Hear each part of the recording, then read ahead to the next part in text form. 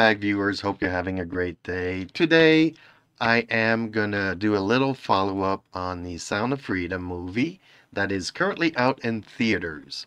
Things are going good for the movie. It is a box office hit. And the reason why I want to do a little follow-up is because there's been a lot of rumors concerning this movie and all kinds of rumors to sabotage in the theaters.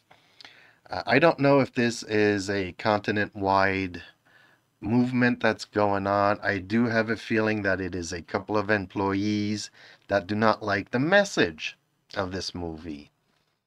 And this is the reason why I want to do this follow-up.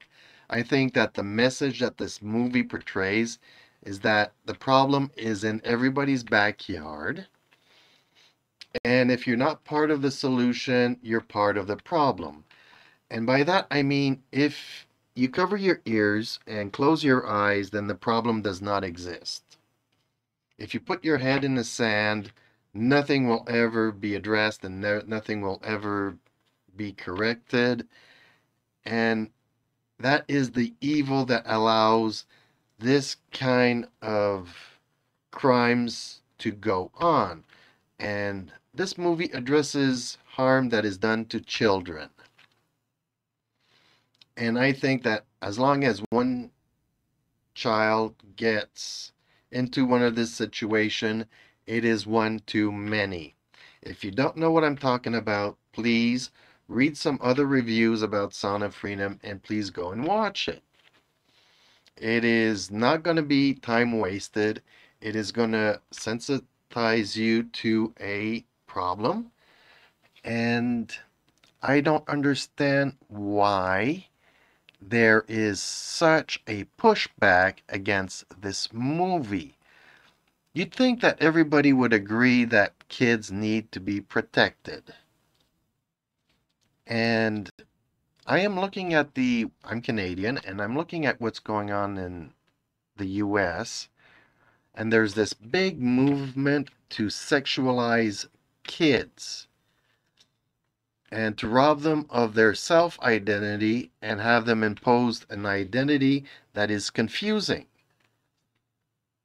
You know, you're supposed to apparently let a child determine his own sex without having him know the differences and not having gone through puberty to experience whatever his gender offers. I'm getting really sidetracked here. I do apologize.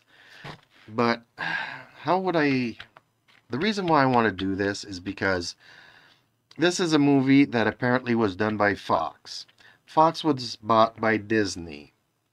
And for 6 years, this movie sat on a shelf, and the people behind the movie had to buy the rights to distribute this movie. They had to, do it all themselves. Disney did not want to have any part in protecting children, which baffles me.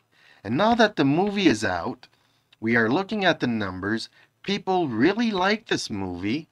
And I go here to Rotten Tomatoes. I'm looking at the reviews. Over 10,000 verified ratings from audience. And you would think that, okay, well, look at the critics. 72%, okay, they don't align, but it's not negative.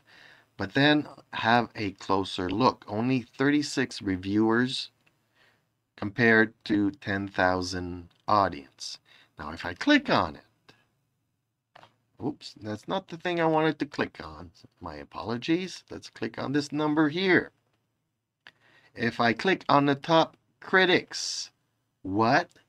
33%. I don't know what's going on with the critics. They seem to be completely disconnected from what the audience likes and watches and enjoys. Movie after movie, I've been doing these videos, and the critics are always complete opposite of what people are enjoying. What is going on? Why is this a pushback? Why are the critics so against this movie?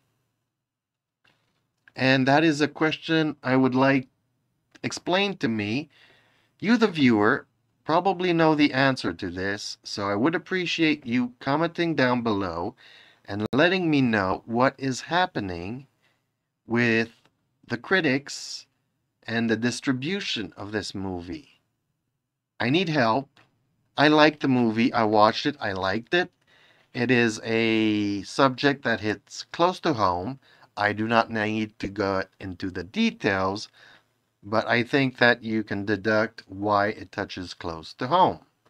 So, please let me know in the comments down below, and let's talk about this movie. I think this is the only way to create awareness around this issue, this problem, this cancer in our society. If you agree, give a thumbs up. If you disagree, please explain your point of view. I am baffled here. Have a good day, and hopefully I will see you in the next one. Bye-bye.